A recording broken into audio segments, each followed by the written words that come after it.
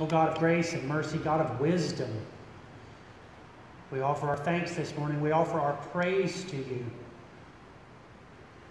for your continued presence, your continued work in our community, inspiring us to continue to work as well. May the words of my mouth and the meditation of each and every heart be acceptable to you, O God, our rock and our Redeemer. Amen. Amen. So the king is dead. Long live the king. Now, these are words that we might hear or might remind us that are said when a king dies and a new ruler, a new person becomes the king. It is the way that the living acknowledge the passing of the baton from one king to the next. The way that the living honor and acknowledge the service of the old ruler and well wishes for the new ruler.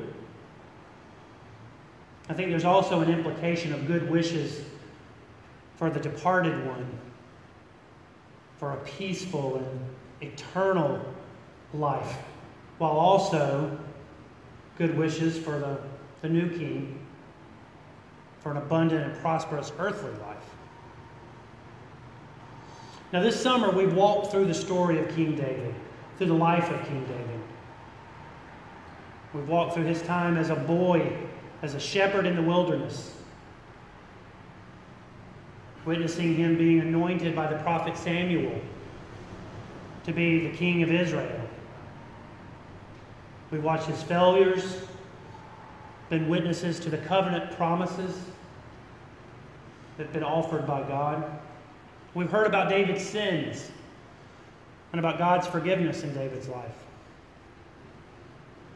But we now come to the end of his story. King David is dead. Long live the king. Solomon is now seated on the throne. Long live the king. And we know from our own faith and our biblical witness that these two kings have a legacy that will live on for centuries, that will live on for millennia. Their line will go all the way down to Jesus Christ, and by extension, to each and every one of us. King Solomon is perhaps best remembered for his wisdom, for his just and righteous rule over God's people. I thought a lot about wisdom this week, so I looked it up in Webster's dictionary. What did Noah Webster have to say about wisdom? Well, Webster defines wisdom as the ability to discern inner qualities and relationships. Sounds like Solomon. I think, in other words, a wise person is someone who can tell good from evil. Someone who can see the impact of the decisions that he or she will make. The impact of those decisions on other individuals and on communities. A wise person is someone who thinks through his or her choices, looking at it from all angles before making a final decision. Amen. Thank you, Josh. And we see from today's reading that the words we heard Eric read is that wisdom is, in fact, it's a gift from God. And what a beautiful gift it is, right? Wisdom allows us to put other people first. Wisdom allows us to go back and correct the mistakes that we have made in our past. Wisdom allows us to seek redemption, to seek forgiveness in our God. And we see all of this as Solomon begins his time as king. We are told early on that Solomon lived by the laws set forth by his father, King David. Sounds great. But then the very next sentence tells us that King Solomon worshipped at the high places. Now, the high places were temples and altars that were specifically built, forbidden to God's people as places of worship. Solomon should not be there. Solomon should not be worshiping in this place, these places.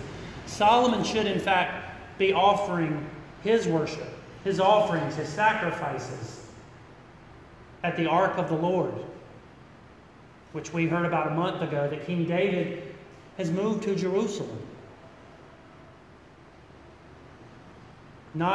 King Solomon is not meant to be at these high places. But God makes a way for Solomon through this. While Solomon is at this forbidden place of worship, God appears to Solomon in a dream.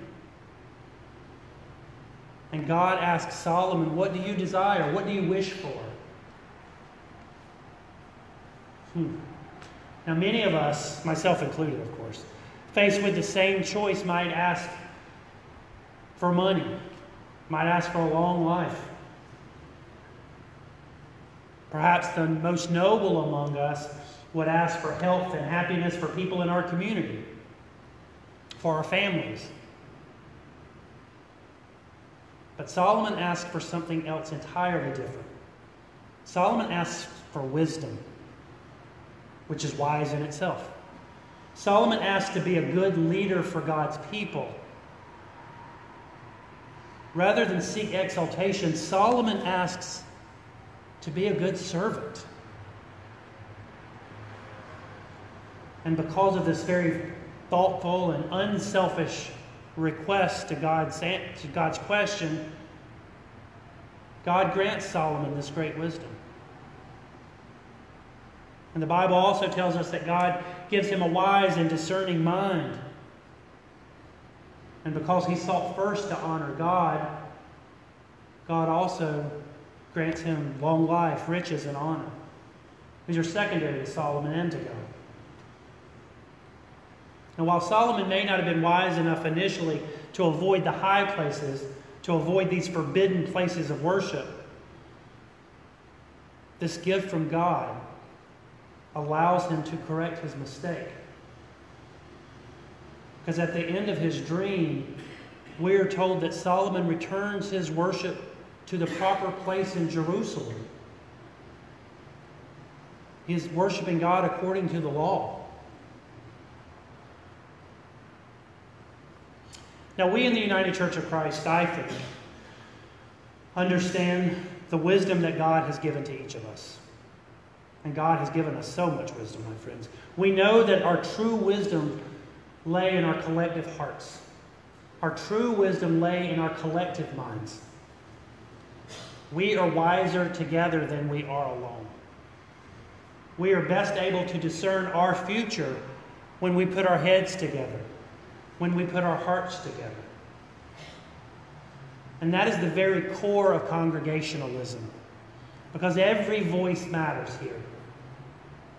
Our scriptures repeatedly teach us that every single person who makes up the body of Christ is a saint. A saint. Each person who makes up the body of Christ, the part of the body of Christ, is part of that priesthood of all believers. So we are all saints. We are all priests. And that is the way God has intended it to be. And just like the body needs all of its members, our church needs all of its voices. Our church needs dreamers. People who can imagine all the possibilities for our community. People who will reach for the stars at every single turn. Our church also needs realists. People who are grounded in the realities of everyday life. People who look both ways before crossing. And also very important to the life of our church are skeptics. People who may be overly cautious about any sort of change.